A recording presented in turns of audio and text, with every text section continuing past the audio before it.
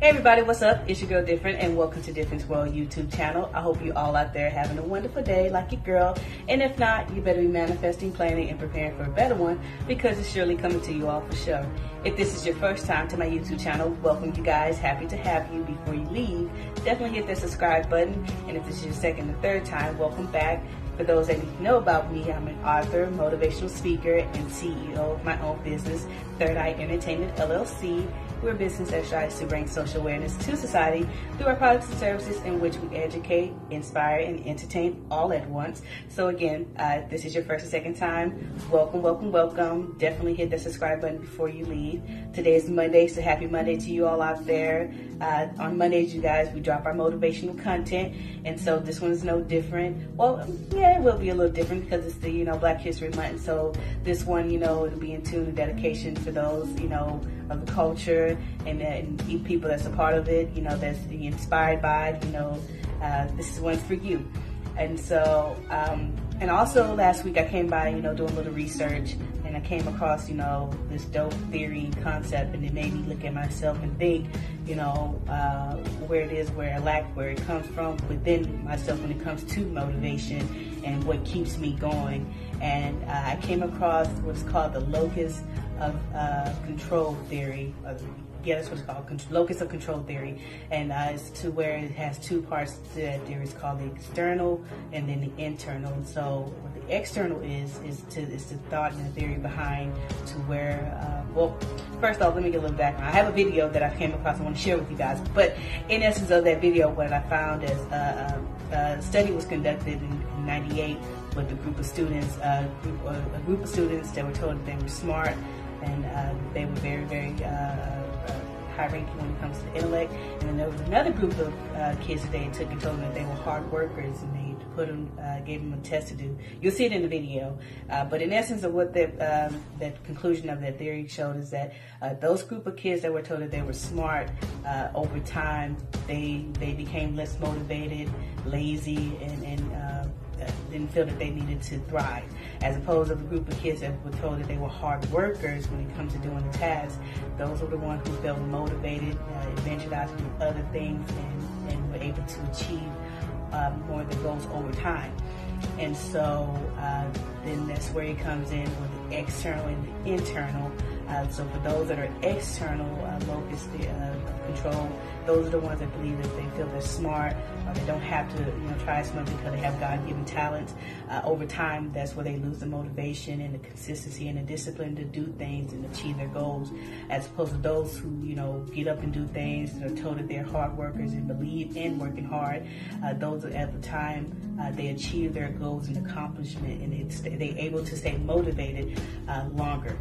So that's where they have the internal and the external locus of control theories.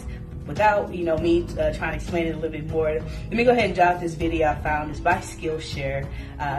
They break it down a little bit better than I do. So check it out, and when we come back, we'll talk a little bit more about what's going on in Different's world. Yeah, here it is. A study was conducted in 1998 at Columbia University by a Professor Claudia M. Mueller. She took a large group of fifth graders and had them work on numerous puzzles by themselves. Now, these were very challenging puzzles, but regardless of how well each child did, he or she was told that they scored very well, that they did better than most of the other kids. Afterwards, half of these students were told that they scored high because they worked hard, while the other half were told that it was all because they were smart and gifted. Then they presented each student with 3 more types of puzzles to work on: easy ones, medium difficulty ones, and extremely challenging ones. And what they found was very interesting. The students who were told that they did well because they were smart spent the majority of their time on the easy puzzles. They spent almost no time on the extremely challenging puzzles and spent much less time overall trying to solve any of the puzzles, which was a sign of lower levels of motivation. And to top it all off, when asked whether or not they enjoyed the experiment, they said that it wasn't that fun for them. On the other hand, the students who were told that they did well because they worked hard spent the majority of their time focused on the harder puzzles. They also spent a lot more time overall attempting to solve any of the puzzles, which was a sign of an increase in levels of motivation. And to top it all off, after the experiment, they said that they actually enjoyed the entire experience. So what can we learn from this study? Well, there's a concept called the locus of control, which is essentially the degree to which you believe you have control over your life. The kids who were told that they did well because they were smart and gifted were led to believe in what's called an external locus of control. They were led to believe that factors outside of what they could control were the reason they did well, right? You can't control whether or not you're born smart. On the other hand, the kids who were told they did well because they worked hard started to believe in what's called an internal locus of control. They believed that it was factors they controlled that led to their outcomes. It was their hard work and their extra effort that allowed them to do well on the puzzles, right? Because how much work you put into something is something that you have complete control over. Now, studies on the locus of control like this one have found time and time again that having an internal locus of control is the key to staying motivated. You must feel like you have control over your life and that you are responsible for the things that happen to you if you want to feel motivated all of the time. I saw this happen with my own eyes back in the day when I was in charge of a sales team. This wasn't retail sales or car sales. This was old school door-to-door sales, which has one of the highest turnover rates. Most people only last a week before quitting. See, you need to be an extremely motivated individual to be able to face hundreds and hundreds of rejections every single day before someone even considers buying something from you. Now, over time, I was able to develop a keen eye for who would actually last, who I should spend more time and energy training. All I had to do was ask a simple question when a new salesperson on my team was confronted with their first bad day, a day in which they made no sales. I would ask them, "Why do you think you made no sales today?" And I would see how they would respond. If they blamed things like the weather, the fact that it's a weekend and nobody wants to be bothered on the weekends, or because it was the neighborhood, I would instantly know that they wouldn't last because they had an external locus of control. They believed that the reason they couldn't make any sales was because of factors outside of their control. And because of this, they spent less time knocking on doors, which was ultimately the real reason why they weren't making any sales. That's the curse of having an external locus of control. When you feel like nothing you do matters, you stop working. You stop trying. Because what's the point of trying when the world's conspiring against you, right? So how do we adopt an internal locus of control so that we can start feeling motivated all of the time? Well, they found that the best way to do so is by simply solving problems in your own life and then taking some time and appreciating the fact that it was your actions that solved this problem. I'll give you an example just to make things more clear. Let's say you're someone who struggles with falling asleep. So you go do some research and you find out if you get some more sunlight in the morning, if you only use your bed for sleeping, and if you install a blue light filter on your phone, that should drastically increase your ability to sleep faster when bedtime comes around. You do all of those things and lo and behold, you find yourself sleeping 15 minutes faster than before. When you notice this improvement, you need to say to yourself, wow, it was because of the changes I made, because of the effort I put in that I am now able to sleep better. It's that simple. Build up that belief that you are in control of your destiny, that you have an internal locus of control, and you will never have issues with motivation in your life again. This episode is brought to you with the help of the guys at SkillShare. SkillShare is an online learning community for creators with more than 25,000 classes in design, business, and much, much more. If there's something you want to learn and improve on, chances are there's a class on that exact subject on SkillShare. Click on the link in the description box below to get a 2-month free trial, after which it will only cost $10 a month to remain a member. I suggest you guys to check out the Productivity Today course, which essentially teaches you ways to increase and improve your attention span, which we all know needs to be worked on. Taking this course will allow you to focus and get more things done, which is a great way to develop that internal locus of control so you will feel even more motivated in the future. So I definitely recommend you guys to check it out. Besides that, guys, stay tuned.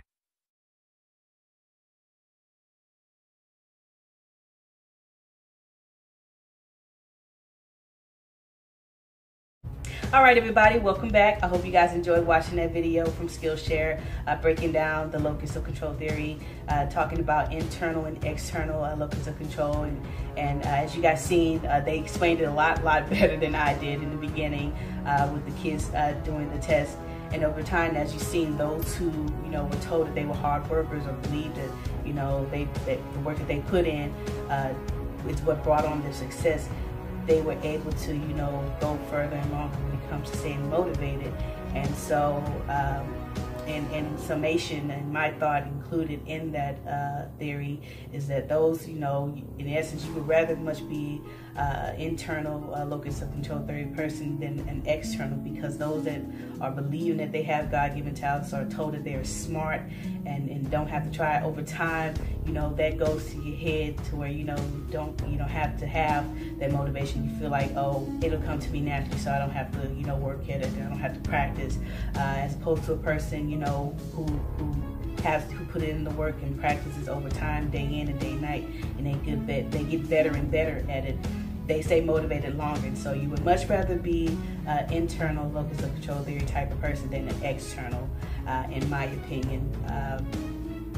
And I think an external locus person has a short-term gain and a long-term loss.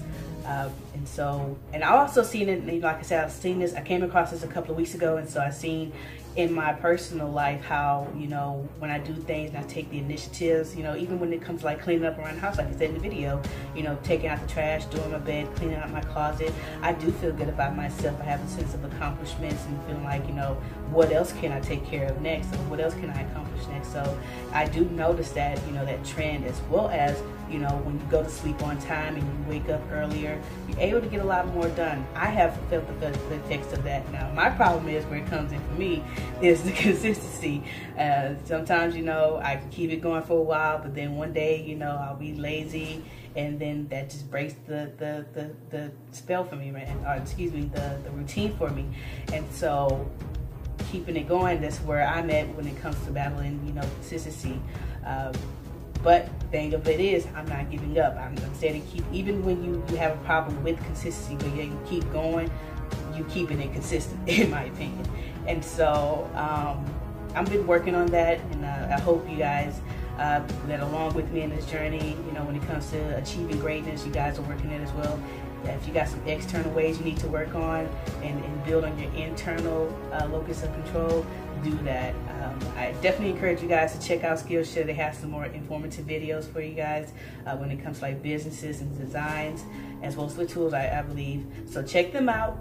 Definitely want to give them some clout and credit to where it's due. Also, if you guys enjoyed watching this video and my opinions on it and want to share yours, you can do so by hitting that like button, commenting, sharing my videos, and definitely subscribing to my YouTube channel. You guys don't forget to hit that subscribe button. I truly appreciate all the love and support that I am getting. Also, don't forget, you can go to my website, differenceworld.net, and you can check me out on all my other social media handles, my Twitter, Instagram, as well as my YouTube. I'm on YouTube now, but my TikTok. I'm no longer on Facebook, you guys, so that is what it is with that. But don't forget, you can also book me for any type of motivational speaking events you would like for me to be a part of. I am free of charge as of now. You just have to go to my website, differenceworld.net, and book me. Also, don't forget my book, What If? A Controversial Paradigm Shift, is available now too on my website, differenceworld.net. It's a great time to get you a copy, be it Black History Month 2023. This book that I've written, What If? A Controversial Paradigm Shift, is a book that is written to encourage and promote thought-provoking conversations about injustice and systemic racism in America, and I've done this through graphic and provocative illustrations. And so be advised that it is intended for a mature audience, and so if you can't take this type of heat, then do not come. Well, I usually say do not, but I'm going to say come to the kitchen, because that's the point of it all, is to have those conversations that need to be had, even if it makes you feel uncomfortable, embarrassed, or shamed. You know, there's power, you know, when you can heal from your past when you talk about it, take accountability and acknowledgement, and you talk about ways, you know, that you can create systemic change. And so that is why, you know, one of the main points of me writing the book. And so again, go to my website, differenceworld.net, and get your copy of my book, What If? A Controversial Paradigm Shift. Yep. All right, you guys, moving right along on the different train. What else we got going on in Difference for you guys? Tomorrow's Tuesday, Valentine's Day, or aka Social Singles Awareness Day, and so maybe dropping a vlog for that, you guys. I've got to figure out how I want to tune that, because so I don't want nobody saying I'm being a hater or I'm hating on people out there that's all lovey-dovey. But it is what it is. And so be on the lookout for that, you guys. That's why you got to hit that notification button, so when I drop these content, you come into Different World and you come and learn what's going on. Yeah. yeah. But in any case, before we close out, or the last close out, let's do a mental health check for those out there that may need it, like myself, to know that whatever you're going through in life, be it any type of mental anguish, be it depression, bullying, feeling suicidal, anxiety attacks, whatever the case may be, please know that it is okay to not be okay, but never ever ever sit there and not be okay. Go get help, whatever the case may be it talking with a therapist, a family member, a friend, picking up hobbies, mending broken bridges, you know, cutting people off from eating well, even getting on medication if that's what it takes to keep you from going off the deep end and possibly taking anybody with you. If you or if you know anybody that may need these mental health resources, please feel free to share them with them. The crisis hotline number is 1-800-273-8255. You can text 988 or 741-741. Or if you prefer to go online, you can visit mentalhealthishealth.us or 988lifeline.org. For those that are outside of the U.S. or in other countries, you can visit incounseling.com. Again, that's spelled ENCOUNSELING. And remember to do your own homework. Even though I'm giving you these resources, it's on you to find what works best for you, because again, you are the captain of your own ship. You decide to where to navigate the waters. It's on you. Okay? And also don't forget that whatever you're going through, this too shall pass, and you are not alone. And so if it takes you, reaching out to somebody for some help and talking about your problems, do that. Excuse me. We're going to close out with that. Moving on and close out of this vlog. Thank you guys so much for tuning in. Again, don't forget to hit that subscribe button. I truly appreciate it. As well as don't forget, when it comes to you and going after your greatness, don't forget whatever it is in life that you are feeling you're destined for it, you have to manifest, plan, and prepare for it. And then it will surely come to you. Different well. Come and learn. Peace. What if? What if in 1619 Africans started dealing in slave trading? The tables were turned around. What if they kidnapped millions of Englishmen, women, and children from their homeland and brought them to America on a slave ship?